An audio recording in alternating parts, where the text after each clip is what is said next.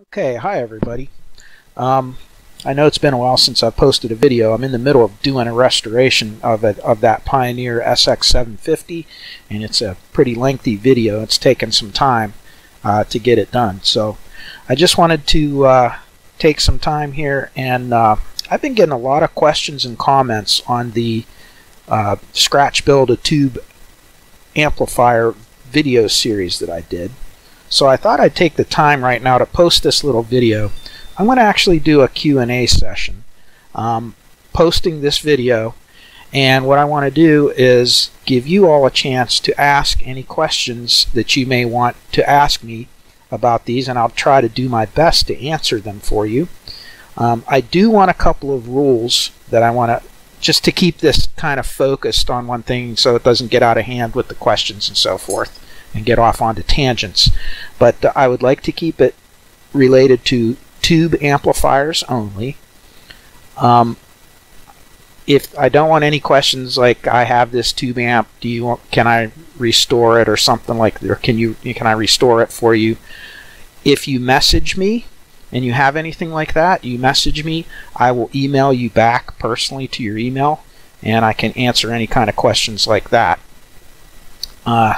If you have any technical questions, I will try to answer them to the best of my knowledge. I'm not the most brilliant genius on earth on these things, but I'll do my best for you, and if it's something I don't know, I'll just tell you I don't know.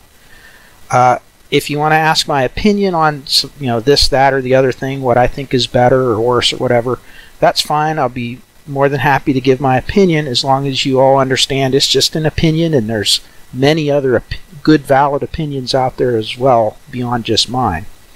So again, let's giving you guys a chance to ask any questions you may have, and I will try to answer them.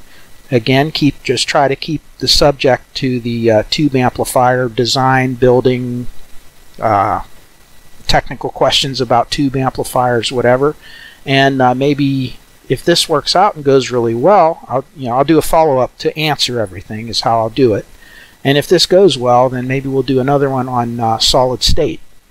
So anyways, for right now, that's it.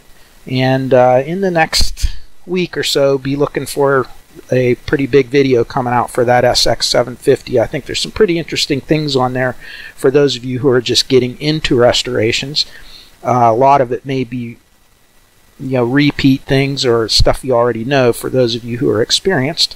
But I like to share my techniques and things, and then I like to hear what other people do so that I can learn as well. So that's where we're at, and hope to hear from you, and hope to be able to answer some questions, and more to come later.